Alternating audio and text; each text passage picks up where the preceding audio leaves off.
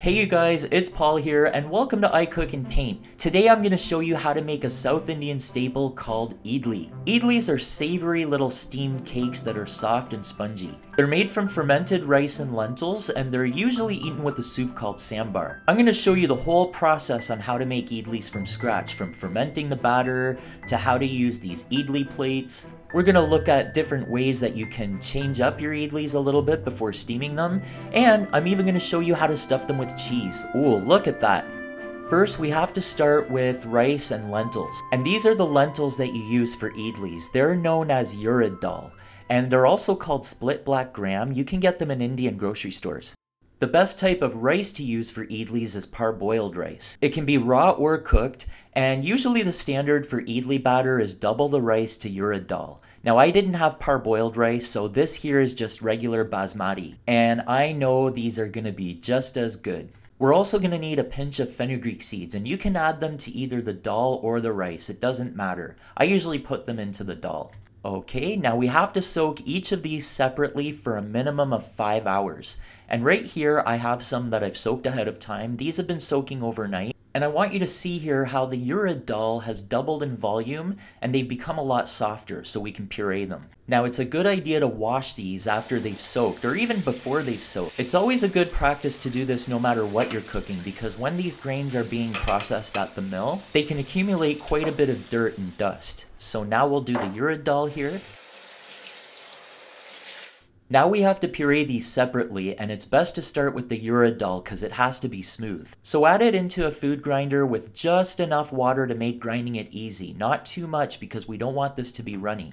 So I'm going to put the cap on and grind away. You could also do this in a food processor if you're making a larger amount. At some point, you're going to want to stop the grinder and do a little scraping so that you get every little grain. I certainly had to do that, but I cut it out of the video because those parts are pretty boring. But after a couple of scrapings and more grinding, this is what my dal ended up looking like. It's smooth and creamy. It kind of looks like hummus.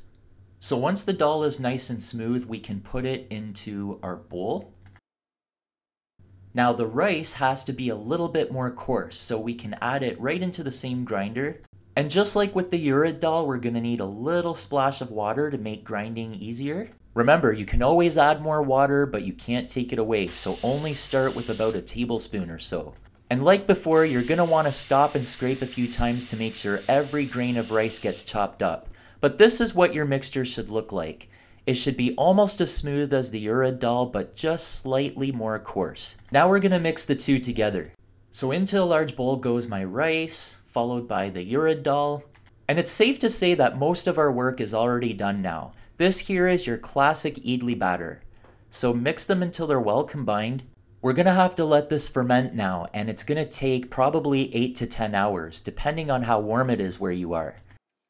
Now I'm going to cover it with some plastic and let it ferment somewhere warm. Now here's one that I made yesterday, and this is what it looks like after it ferments.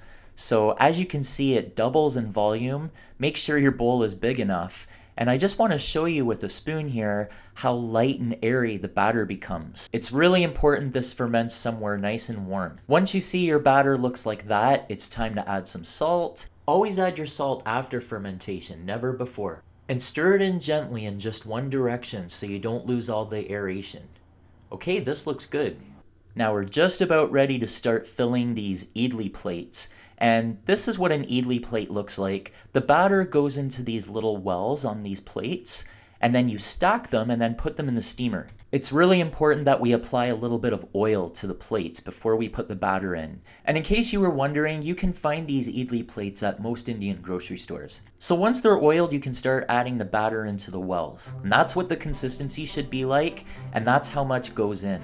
You can make your idlis plain like this, or you can add little toppings on them. And that can be chopped cilantro, some spices, some chutney. I think we're going to do some grated vegetables, so carrot, cabbage. Here I have some finely chopped green beans. There we go, and I think for this one we're going to put all three. So whatever you want. Now this one is my favorite. We're going to do cheese idlis, so only a touch of batter, then take some grated cheese and put it right in the middle. And now we're going to top it off with more batter. So just place it on top and smooth it out. Oh yay, so I'm gonna do that to all of those. There we go. These are gonna be good. Now we have to steam these, so here I have a steamer pot with a little stand on the bottom, and I also have water in here, so we can cook our idli. So I'm gonna put the stand back in. Okay, so now we're gonna let this come to a boil on medium heat, and once we see that, we can pop our idlis in. There we go, right in, put a lid on it. Now we're gonna let this steam for about 15 minutes. Don't be tempted to open the cover while they're steaming, but after 15 minutes it's safe to check them, and if they spring back when they're lightly pressed like this, you know they're done. So out they come from the steamer, and let's have a look at these. Look how nice the veggie idlis look. You can also sprinkle the vegetables on the plate first and then put the batter on top. That looks really nice. And here we have our plain ones. Now you just take a spoon and scoop it out, and this is really easy to do because we grease the plate.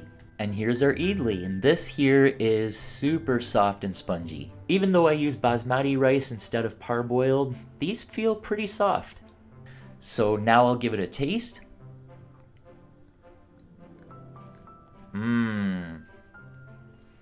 They're soft and spongy, really good. Okay, now let's try the cheese ones. We'll just scoop that out. These are really good just like that, but they're super delicious with a little tomato sauce or tomato soup. So I'll just break this open so you can see. It's a lot like a mini grilled cheese sandwich. If you're gluten-free, then you have to make idlis.